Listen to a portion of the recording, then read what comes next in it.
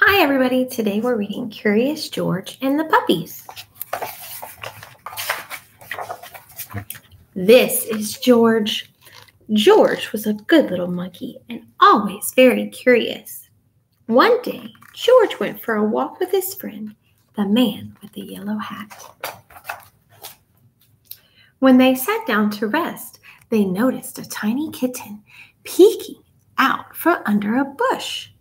The kitten looked frightened. "Perhaps she is lost," said the man with the yellow hat. Together, he and George searched the park for the little kitten's owner, but the kitten was all alone. "This kitten is too young to be on her own," the man said. "We should take her to the animal shelter where they can care for her and find her a home." So George and the kitten and the man with the yellow hat drove to the animal shelter. The director of the shelter was glad to see them. "It was good of you to bring the kitten here," she said. "We will be happy to take care of her." George gave the kitten to the director. Then he and the man with the yellow hat walked inside. "Come in," the director said, "but watch where you step. We have a large litter of puppies, and one has gotten out of his cage. We're still looking for him, so please be careful." She closed the door quickly behind them. George had never been to an animal shelter before. Animals of all kinds were being cared for here. George saw bunnies, cats, turtles, and guinea pigs. He even saw a snake. But he didn't see any puppies.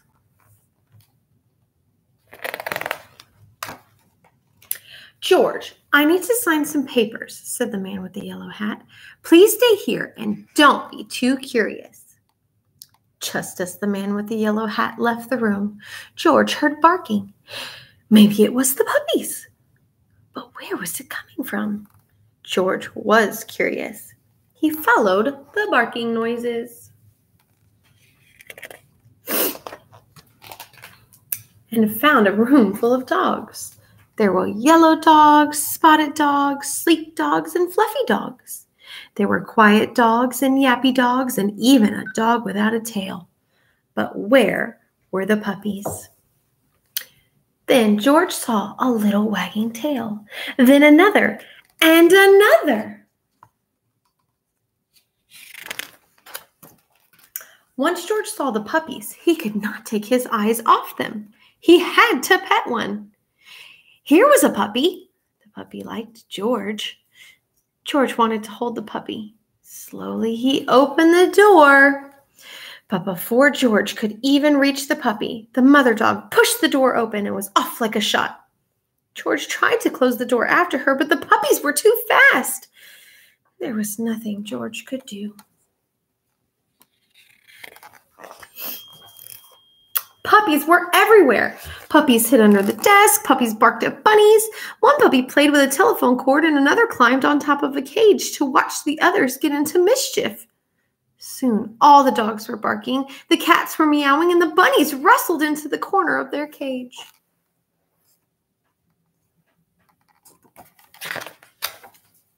"Oh no!" cried the director as she and the man with the yellow hat rushed into the room. "Now all the puppies are out!" The man with the yellow hat helped the director gather up the puppies and put them safely back in their cage. Soon, all the animals settled down and were quiet. Except for one. Who was still barking? It was the mother dog. What was she barking at? There was nothing here but a door. There must be something on the other side, thought George. He opened the door. It was the missing puppy. Everyone was happy to finally find the puppy. The director scooped him up and said, "George, you certainly caused a ruckus, but if you hadn't let the puppies out, we might still be searching for this little one." Then she gave the puppies and their mother a snack. "These puppies are now big enough to go live with families who will take care of them," she said. Do you want to take one home with you, George?